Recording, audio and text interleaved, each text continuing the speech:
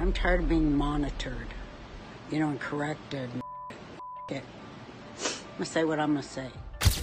Trump is, in my opinion, the first woman president of the United States.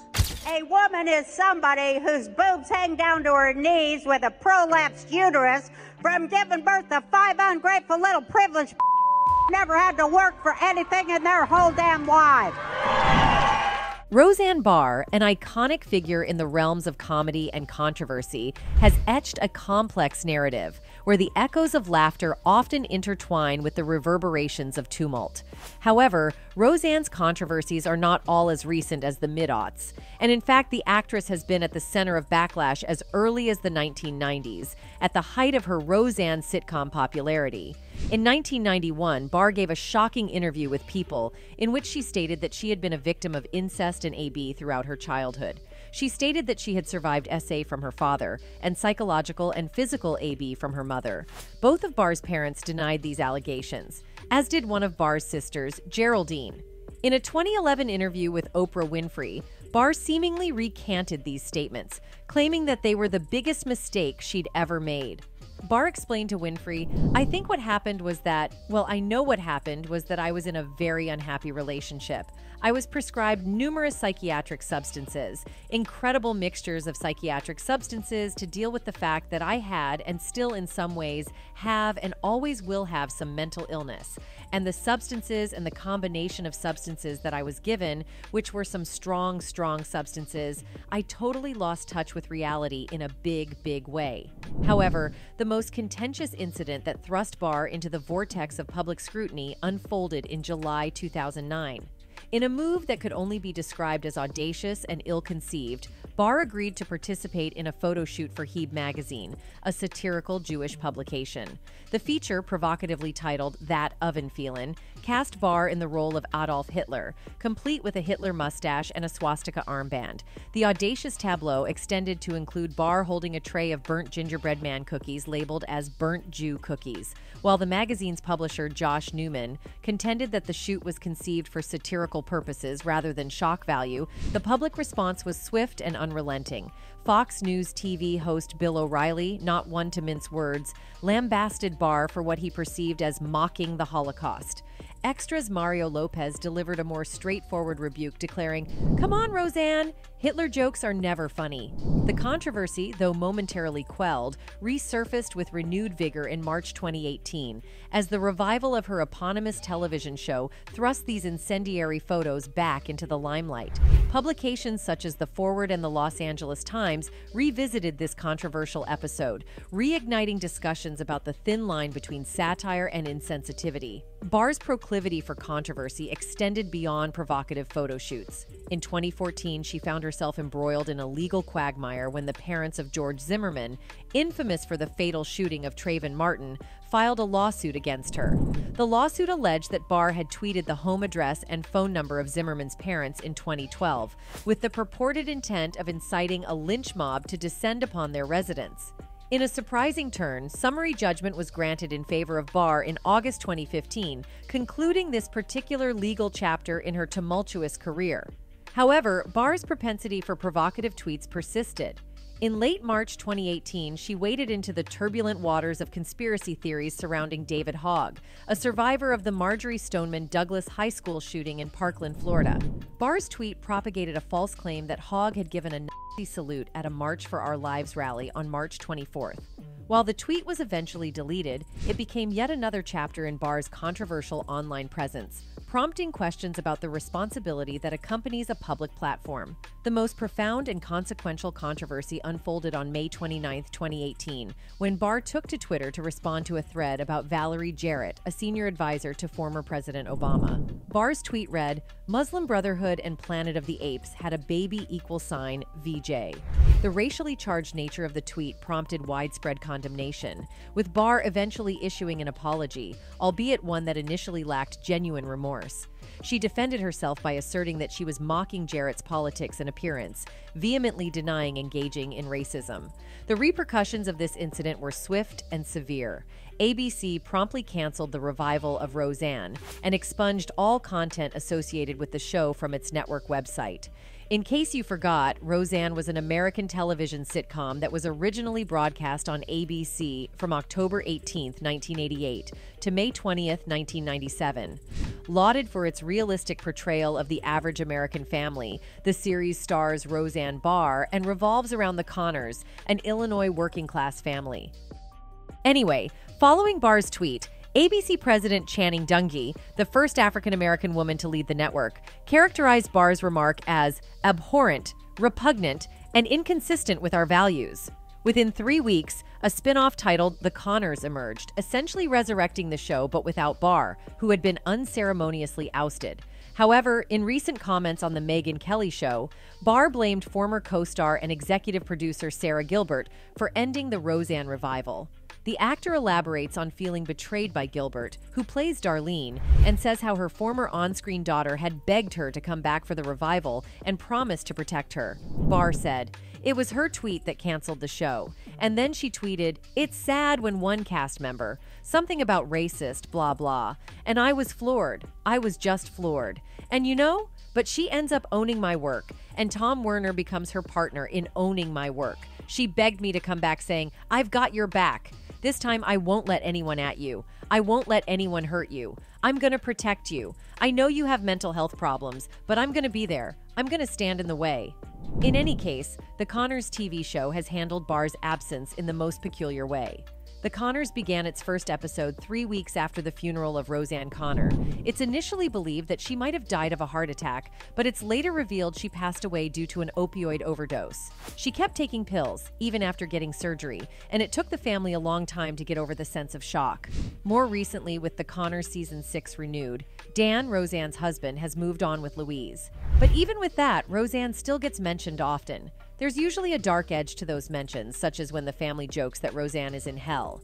Some critics argue that the bribed humor is right in line with the spirit of the original series, but others feel that it takes on a different context, knowing the off-camera animosity that exists. In the past, Barr has talked about being unhappy with how her character was K-ed off in The Connors, and how it was actually a message to her. She returns to the point in the same Megyn Kelly interview, saying in part, "They knew I had mental health issues. I thought they wanted me to K myself." Barr's controversies weren't confined to the digital realm. In a claim that elicited incredulity and criticism, she asserted that George Soros, a billionaire investor and philanthropist, had assisted in rounding up Jews to be sent to concentration camps. George Soros is a who turned in his fellow Jews to be emid in German concentration camps and stole their wealth. Were you aware of that? But we all make mistakes, right, Chelsea? Barr wrote in the tweet. This shocking and historically inaccurate allegation was a distortion of reality, as Soros was 14 when the occupied his native Hungary. He told how he and other children were ordered by the Jewish Council to deliver deportation notices to local Jewish lawyers.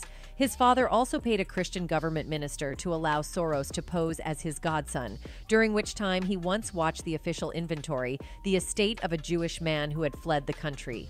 The conspiracy theory that Soros was a collaborator was spread after he discussed the incident in a 1998 60 Minutes interview, saying he didn't feel any guilt over it because he was only a spectator. At the time, Soros' son Alexander defended his father in a post on the New York Daily News, saying Barr's lie was so odious. When Jews in his native Budapest were being rounded up and K-ed by the my grandfather Tivadar Soros saved many lives, including his own family, by securing false identity papers and helping put Jews into hiding.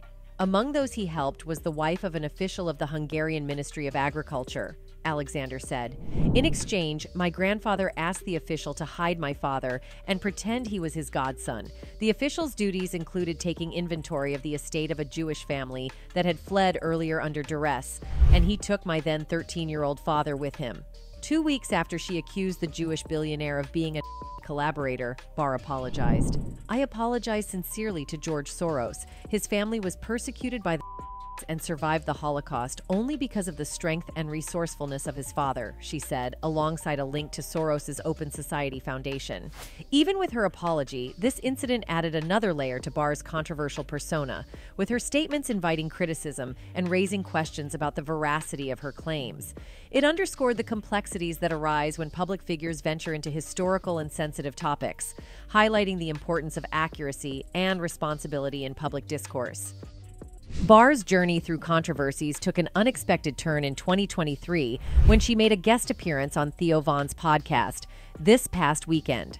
The podcast episode delved into former President Donald Trump's claims of election fraud, with Barr dismissing them as lies. However, the most egregious moment came when she seemingly denied the Holocaust, declaring, 6 million Jews should die right now because they cause all the problems in the world.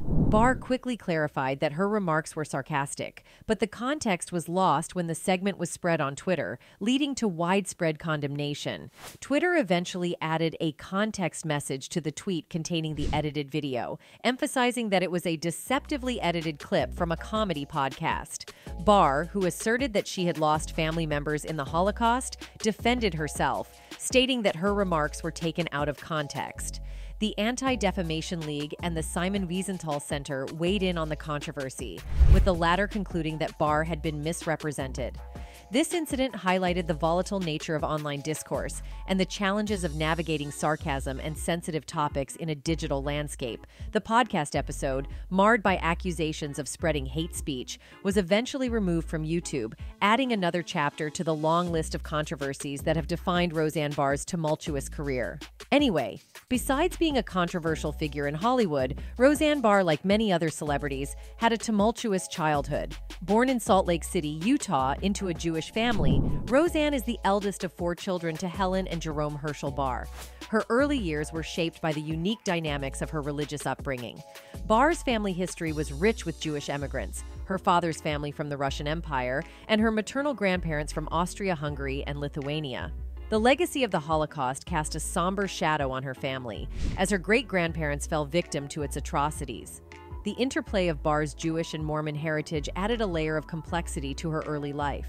Raised in a devoutly Orthodox Jewish household, her maternal grandmother exerted a profound influence on her religious upbringing. However, her parents, perhaps to assimilate into their community, kept their Jewish heritage a secret from their neighbors while being partially involved in the Church of Jesus Christ of Latter-day Saints. Barr humorously reflected on this duality, stating, "Friday, Saturday, and Sunday morning I was a Jew. Sunday afternoon, Tuesday afternoon, and Wednesday afternoon we were Mormons." Her childhood took an unexpected turn when, at the tender age of 3, Barr experienced Bell's palsy on the left side of her face. In a desperate search for a cure, her mother sought the help of a rabbi, only to find no resolution. Miraculously, a Mormon preacher's prayer was followed by her sudden recovery. This early encounter with faith and healing would leave an indelible mark on Barr's perspective.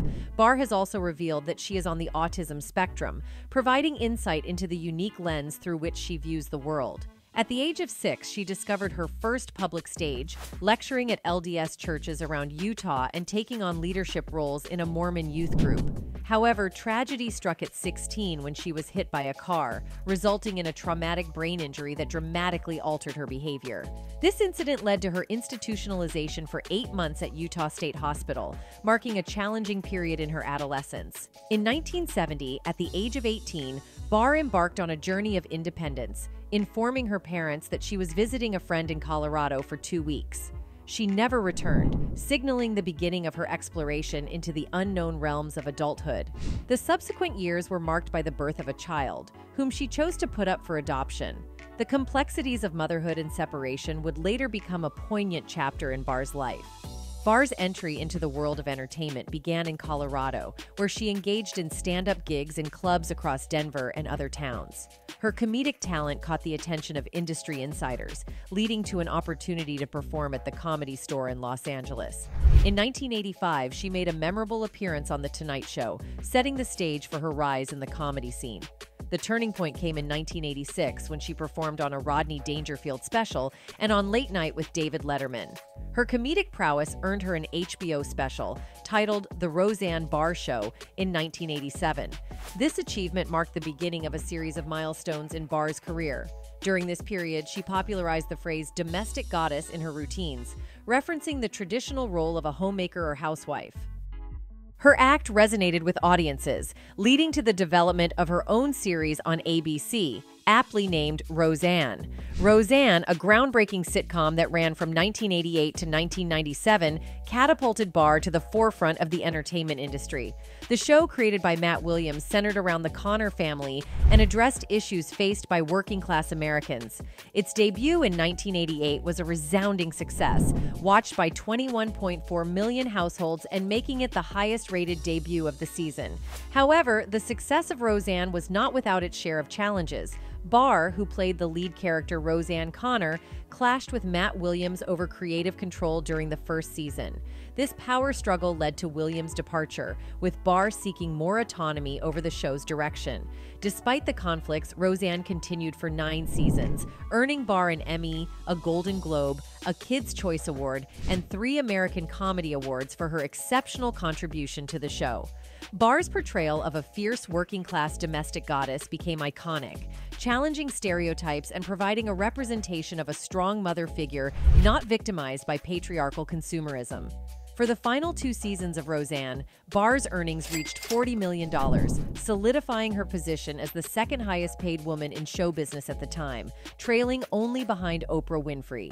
Notably, Barr's creative influence extended beyond acting, as she gave early writing opportunities to notable figures in the industry, such as Amy Sherman Palladino and Joss Whedon. Her commitment to empowering new voices in entertainment showcased her dedication to shaping the narrative and fostering talent within the industry.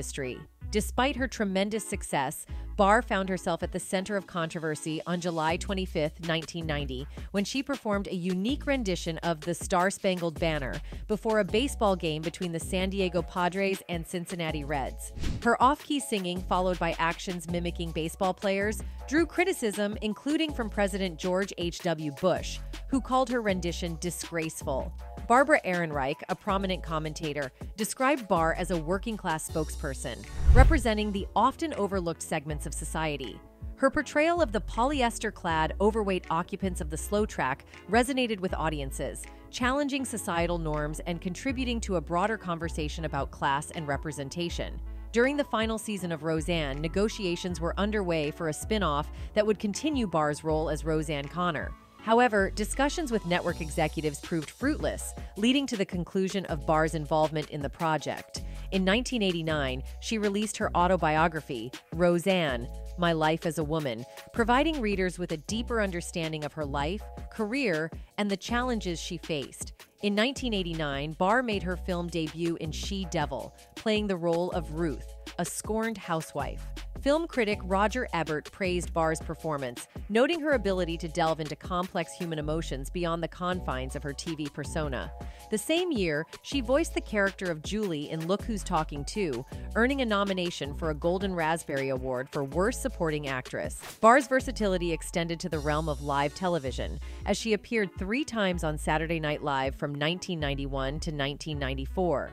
In 1994, she hosted the MTV Video Music Awards, becoming the first female comedian to do so.